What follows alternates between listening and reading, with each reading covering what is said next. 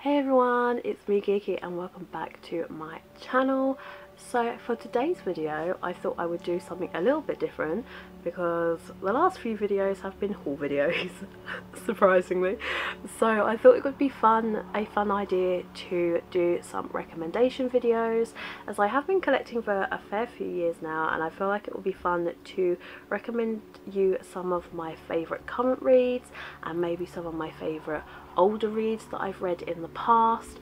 But I put a poll out on Instagram a little while ago to ask you guys' opinion on some video ideas, and I know that the Josei and Shoujo recommendations video was one that was really liked, so I hope that this is going to be helpful for you. But before we get started, don't forget to give this video a like, comment and subscribe, because it helps me know that you guys are enjoying my videos, and yes, so I can make more content like this. So I recently brought kind of like a notebook or a journal where I wanted to do my manga, kind of like a manga reading journal, which will hopefully help with future first impressions or reviews, because I always end up forgetting like what I've read. Even though I might have really enjoyed something, I don't really organise my thoughts and put it down on paper to speak to you guys about it, which kind of sucks because there's been so many series that I've genuinely really enjoyed but just haven't done first impressions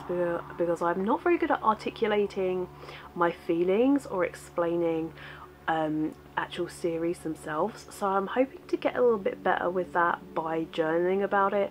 So hopefully I'll be able to churn out some more videos with recommendations for maybe shoujo, josei, seinen, shonen, all of the above. So yeah, so hopefully I'll be able to do that. Fingers crossed. So I thought I would start off with the shoujo and josei because that is a demographic that I've been collecting for such a long time. In fact, that was what I started with. I actually started with Fruits Basket way back in the day in 2009. So yeah, shoujo is kind of like my roots, and then I just jumped down the rabbit hole and ended up enjoying a lot more other stuff. But with regards to the actual recommendations, honestly, I thought I would keep it a little bit more simple. So these are shoujo series and josei series that have been out within the last couple of years. One of them might have been started maybe a few years prior to that, but I wanted to include it because it's such a great series and it's just something that I feel like the majority of readers or watchers of my channel would enjoy, and also readers that enjoy shonen series and possibly seinen series would enjoy that particular series. But yeah, I've got 5 different series to recommend you guys. Hopefully I don't babble on too much, but let's kick it off. The first series that I'm going to recommend you actually isn't a series, it's an author, and that is the author Ayo Sakisaka. Now Ayo Sakisaka has currently got 3 series released in English, all published by Viz Media, and the first one being Strobe Edge. This one is complete at 10 volumes. I personally have it in my collection and have thoroughly enjoyed this particular read. I know there are a couple of volumes of this that are out of print, so this one's kind of a bit of an iffy one to recommend. However, I'm not necessarily recommending you this particular series. However, Ayo Sakisaka as a mangaka in general, this particular series follows this girl on the front called Ninako, and she's kind of on a journey of first love, kind of self-discovery kind of situation. She finds herself falling in love with a guy called Ren Ichinose, and he kind of has a girlfriend already. So it navigates the trials and tribulations of young teen love, which could kind of be very relatable for anybody of that age. Obviously I'm in my late 20s now, so it's not necessarily relatable for me. However, I really genuinely enjoyed this series. It's not going to be a series for everybody because of the fact that Ninako is crushing on somebody that already has a girlfriend. However, I feel how Ayosaki Saka actually addresses the situation at hand, and it all kind of comes head to head in somewhere in the middle of the series. How it's addressed and how it's not brushed over, but how situations move on from there, and how Ren Ichinose kind of grows up as a character is absolutely amazing. It shows very good character development and the troubles of being a young teen. So it's definitely worth the pick up, definitely worth the read if you are a shoujo lover. I'm not sure if I've actually described that one very well, but I don't want to give too much away because of it's a romance, and I find that like with romances, once you kind of know certain plot points, it's kind of more or less the same with every series. By the end of the 10th volume, I honestly was wanting more, but it's definitely worth the pickup if you can get hold of. I don't think, unfortunately, this is available digitally. I haven't seen it on Kindle Unlimited or Kindle in fact for purchase. However, it's definitely worth the pickup, or at least look at if you can find it cheap. But yeah, that is the first one by Ayosaki Saka. Following on with the Ayosaki Saka, the next one is Alhara Ride, or Blue Spring Ride, I believe it's also known as. Now this follows Futaba, which is this girl on the front, and she has a crush on this guy called Ko, which is this guy on the back here. They go to meet in the park at a certain time at a date because Ko wants to confess his feelings to Futaba. However, something happens and he just completely disappears from her life, and there's no explanation given as to why. He just literally disappears, kind of ditches her, like ghosts her, whatever you want to call it. But years later she ends up in high school, and a guy with the same first name ends up being in that high school. However, he's not the same Ko who Futaba remembers. He's very cold to her, very distant, and she doesn't know the reason why. That's kind of where the story kicks off, and we learn more about Ko as to why he completely disappeared and the reason why he gives Futaba the cold shoulder. And again, like with Strobe Edge, funny enough, this particular series has a similar situation where he is kind of seeing somebody already. However, Ko is not happy in his life at that particular moment in time.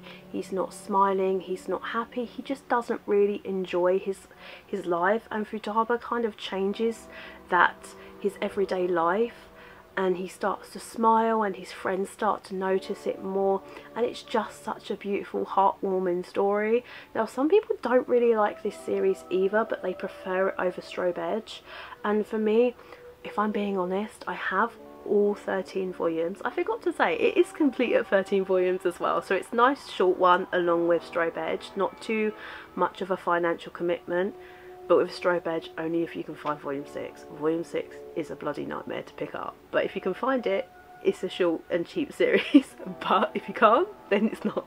Honestly, this is such a cute shoujo, cute high school romance, kind of come of age kind of story. And it's one that any fluffy shoujo reader would enjoy reading. So the final Ayosaki Saka series that I'm recommending to you guys is Love Me Lovely Not, again by Ayosaki Saka. Now this is her most recent work, again published by Viz Media. Also, can we just appreciate these gorgeous pastel covers? They are absolutely beautiful.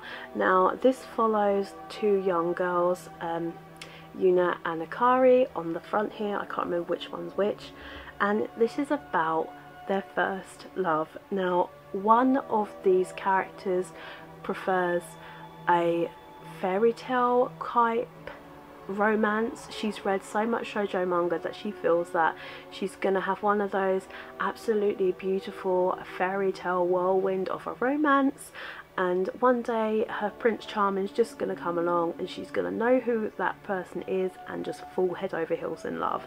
And the other girl, this one on the front, doesn't believe in that at all. She believes she's more of like a go-getter. She'll go and find love herself rather than wait for it to kind of fall into her lap, unlike Yuna. But this is kind of their way of navigating their teenage lives and finding their first love. I absolutely love reading the author's notes in this series, because Ayo Sakisaka actually says in one of her author notes that she wanted to show her audience that there is no one set way to fall in love and have a romance. Like, there's not any written rules. Anybody can fall in love. Just because it's not the same way one person would fall in love doesn't mean it's wrong. Everybody has their own unique way, and that's what makes it such a beautiful experience.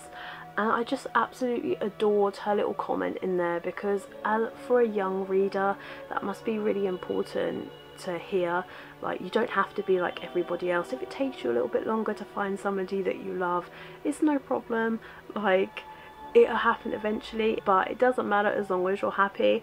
And I really appreciate how Ayo Sakisaka has put that in her notes. It was so heartwarming to read, particularly because obviously she has primarily a younger audience, and it was just, yeah, it was so lovely. But there is kind of a little situation that happens at the end of volume 1 that not everybody is a fan of. Now, I don't want to say what that is because that would be a spoiler. However, this for me, from what I've read so far, is probably my favourite series by Ayo Sakisaka, because it follows 2 main characters rather than one. It definitely gives more dynamic to the series because you get a little bit more of an expansion in the main character cast, and I really do genuinely appreciate it. It's very well written. It's currently ongoing as well. I believe we're up to volume 8 on the English release, but I'm not entirely sure how far we are behind Japan. I believe it's finished. But yeah, I definitely recommend this. I just recommend Ayo Sakisaka as a mangaka in general. She does some fantastic shoujo manga, and the series is always really beautifully drawn, heartwarming, very heartfelt, and the romances for somebody of that age, I know if I was a young teen reading this, I would feel like I would be able to relate to the series, which is really cute. But even as a grown-ass woman in her late 20s, 28, I'm so old, I can still somewhat relate to that kind of refreshing spring feeling romance. It's just beautiful, and all of her series are beautiful, so I would highly recommend all of the above, Strobe Edge, Alhara Ride, or Love Me Love Me Not. I do believe that Ayo Sakisaka is writing another series, so I'm hoping that that one gets translated to English, because it's actually anything by Ayo Sakisaka I absolutely love, so I hope that will be a really good series as well. So for my next shoujo recommendation would be Yona of the Dawn. Now, oh my goodness guys, if you are a lover of fantasy, romance, politically heavy, historical romance series, then you will eat this up for breakfast. Honestly guys, this is fantastic. It kind of gives me the vibes of the old school Fushigi Yugi. So if you have read Fushigi Yugi by Uetase, it kind of gives me that vibes purely because of the setting of the series. But this series follows young Yona. She's celebrating her 16th birthday in the kingdom, and unfortunately a very upsetting and tragic event happens to her on that particular day. Somebody murders her father and basically blames it on her best friend, or her close friend, which also happens to be her bodyguard, Huck, and she finds herself fleeing for her life, fleeing the kingdom, and from there she has to set out on a journey to find 4 dragons with 4 different powers to kind of bring her back to the kingdom. And on this journey she meets so many fantastically unique people in her kingdom. She goes from a very, very weak female lead character to a very strong female lead. Now, if you guys have been following my channel for a while, you know that I'm actually all for that. I love a beautiful, strong female lead. Like, no thank you to those little weak female leads. We need some good kick-ass female lead characters, and Yona is definitely one of them. I love Hark. Hark is absolutely gorgeous. He's her best friend, her bodyguard, and he accompanies her around the kingdom as she tries to find her way back and basically take back her kingdom for herself. Now, this series is actually an ongoing series. It's a pretty long one. We are currently sitting at, I believe, 30 to 31 volumes out in English, and it is still ongoing. So if you are new to manga, this one's more of a kind of, not long slog, because I wouldn't call it a slog to get through, but it's definitely one that's going to cost you a little bit more in the wallet, if you get me. So if you're not entirely sure if you like that series, definitely do a little bit of research before. But this is such a beautifully drawn series. Did I say who it's from? I don't know. The author of this series is Mizuho Kusanagi. I believe that's how you say her name. Please correct me if I'm wrong, because I'm really pants when it comes to Japanese names. You guys know what I'm like, right? But this is such a beautifully politically heavy romance action series. We see Yona go from different parts of her kingdom, having to kind of fix situations that her father, the previous king, kind of let slip. She has to find food for a part of her country that is very dry and barren in terms of food, and she has to fight or go up against some foreign lands from invading her country. This is such, honestly, this is such a great series.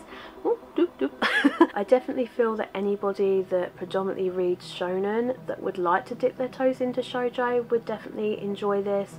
It's got a good mix of action, romance, politically heavy themes in here. It's just really well written, and I would 100% recommend you guys to pick this up. So the next three are my josei recommendations. Now, the first one being one that I hauled like in my previous video, so if you've watched that you're probably gonna recognize this one. But the first one being Yakuza Lover by Nozomi Mino.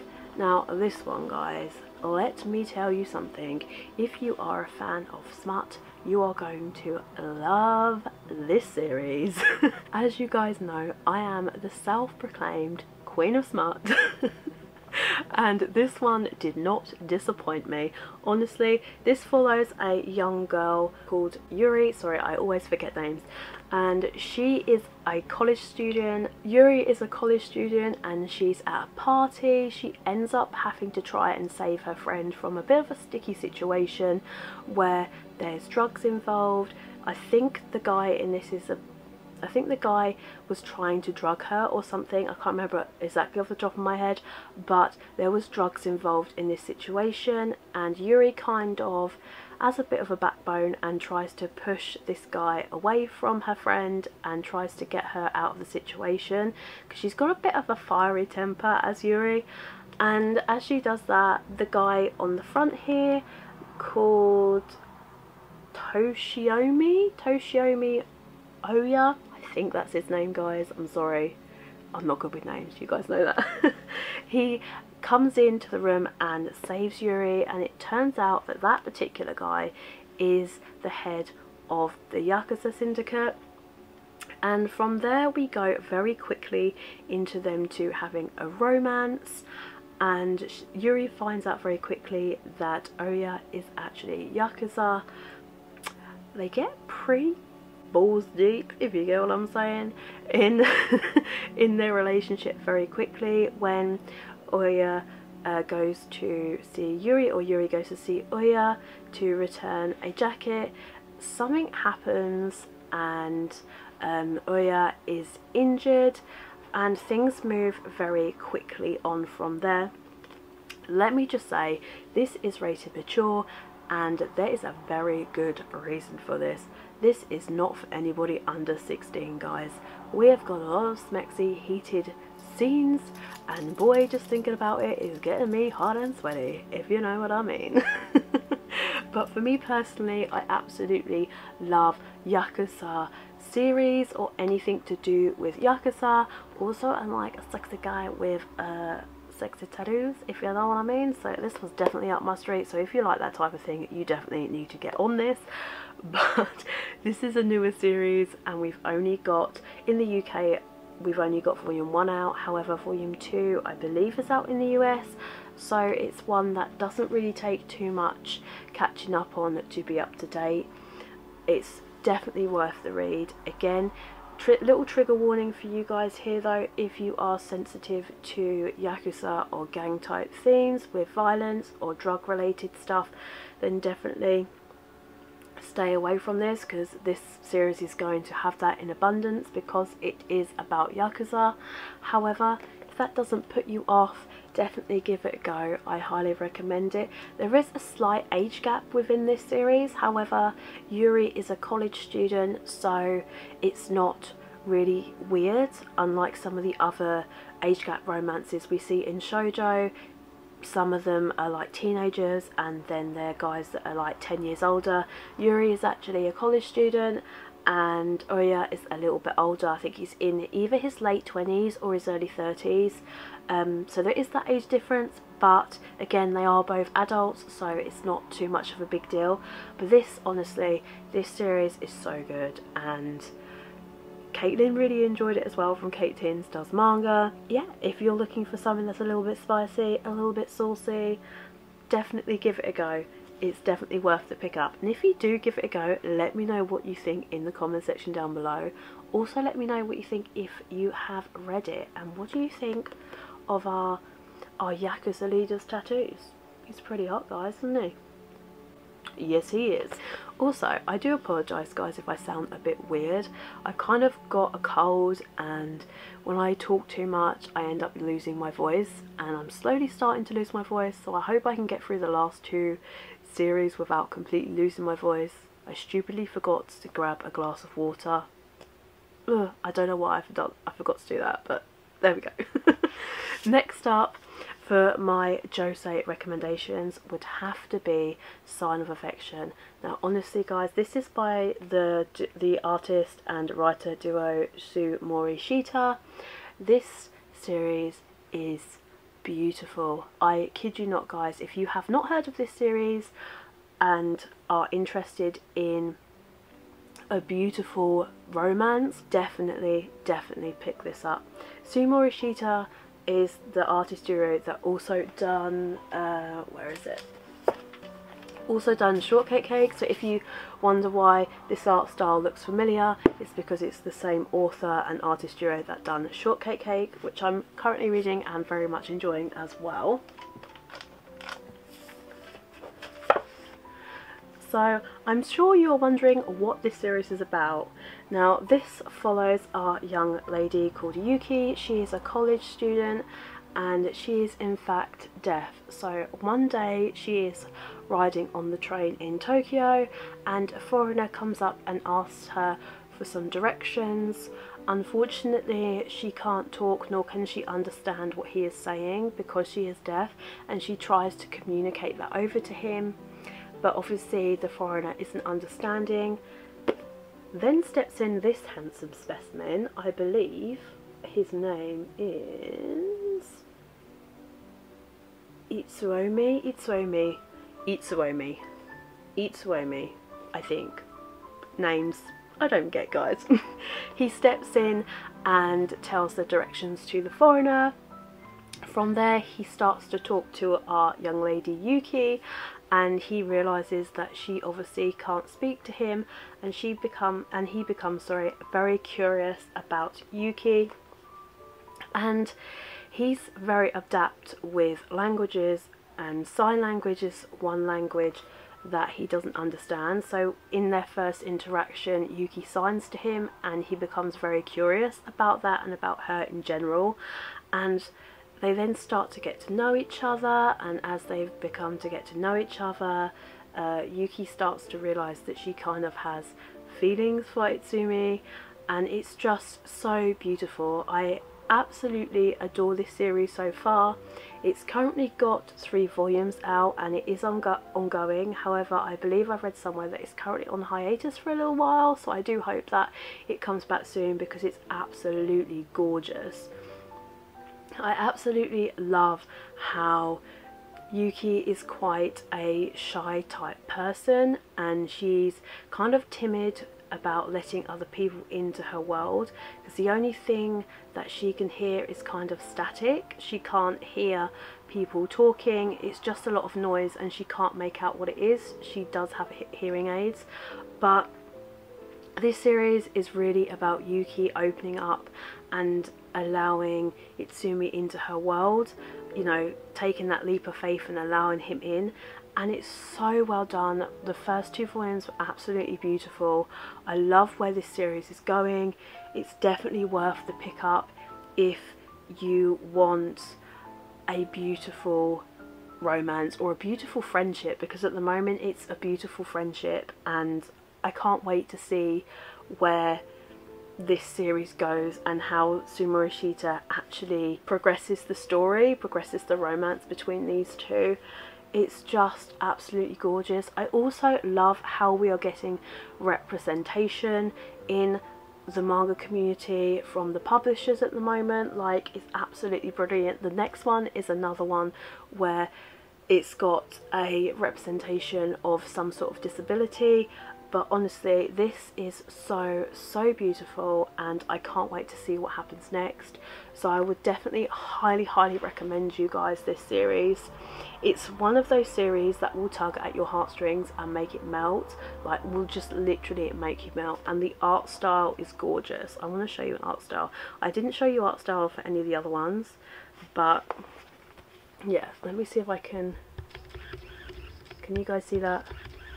I hope you guys can see that, but it's absolutely gorgeous and it's a high recommendation from me. It's absolutely stunning. I also like in the back of the book how they give you kind of a commentary, like translation notes, and also a little interview with how Sumoshita came up with the idea and how they done their research into sign language, and how they found that a little bit difficult to communicate the signs, so they worked really hard to make sure that the sign language, the emphasis was put on the sign language, and it came across really well.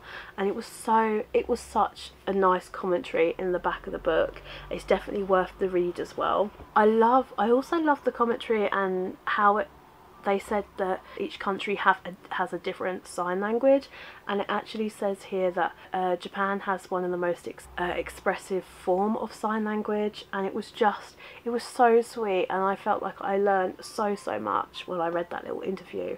So definitely read the interview if you've got this and you haven't. But yeah, I definitely recommend this. It's such a beautiful story and I can't wait to see where this goes. So the final recommendation is also a josei, and also a series about somebody that has a disability, and that is Perfect World by Rei Aragawa. Now this series pulls at my heartstrings left, right and centre, guys, honestly, and if any of you have read them at home you will know what I mean. Now this series follows our young lady on the front here. She's a 26-year-old office worker. Her name is Tsugumi, and she meets her high school crush Itsuki at a kind of office meeting, kind of like a lunch dinner kind of situation. It's been a while since she has seen Itsuki, and during the meeting Itsuki goes to leave and she finds out that Itsuki has actually had an awful accident and has ended up in a wheelchair. He's got a spinal cord injury, so it prevents him from being able to walk, and that's when their kind of friendship into romance situation kind of occurs. However, Itsuki is adamant that he does not want to have a girlfriend. He doesn't want to put the burden of his injuries onto somebody, so he is a very closed off person at that moment in time.